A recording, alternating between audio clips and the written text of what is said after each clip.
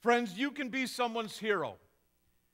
If you will sing and pray hymns, and someday when somebody cries out from a house, a spiritual house, a physical house, how can I be saved? Save me. You will be there to save them.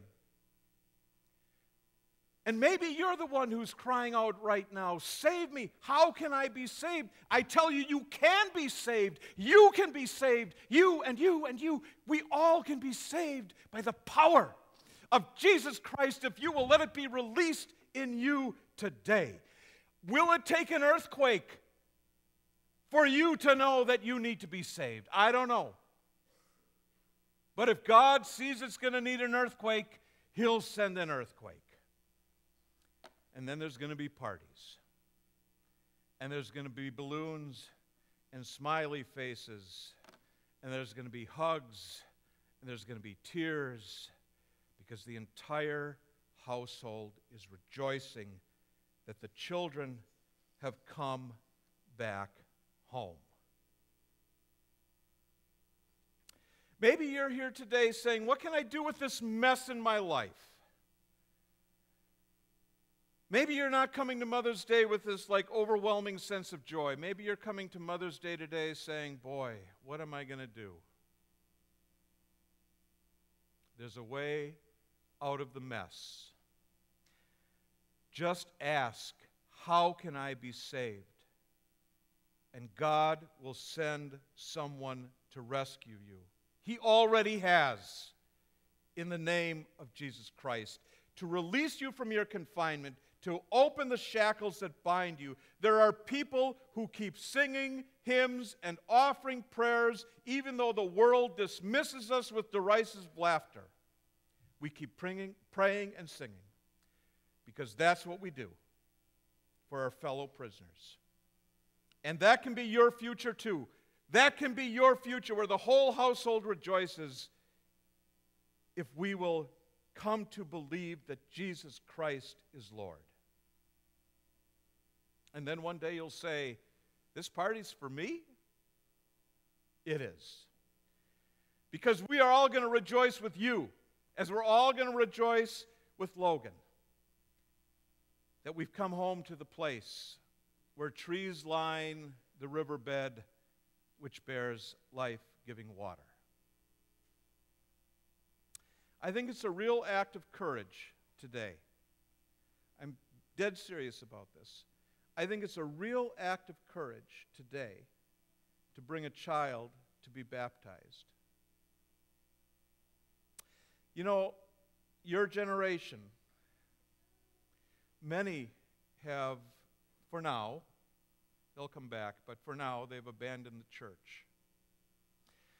But the church hasn't abandoned them, and we need people just like you and others of you out there who will keep bringing children to the Lord.